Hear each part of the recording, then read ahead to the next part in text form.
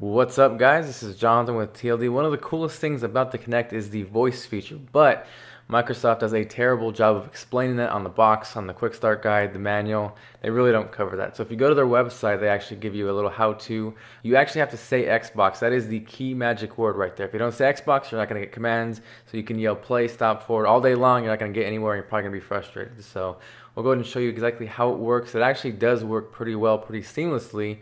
So let's go ahead and check out the demo. We got Kevin showing you guys how to do that. Xbox Kinect.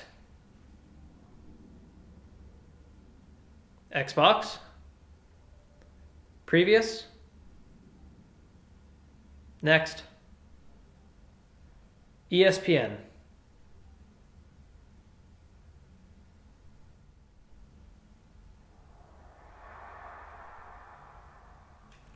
Xbox.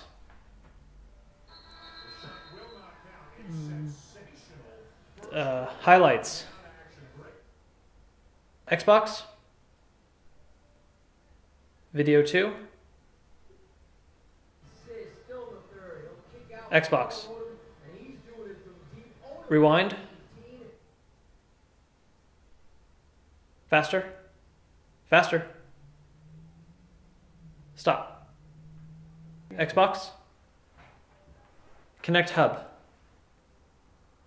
Yes. Now, while you can use the voice control to play the disc while you're in the game, that's actually used to replace a headset mic so you can talk to other people during gameplay.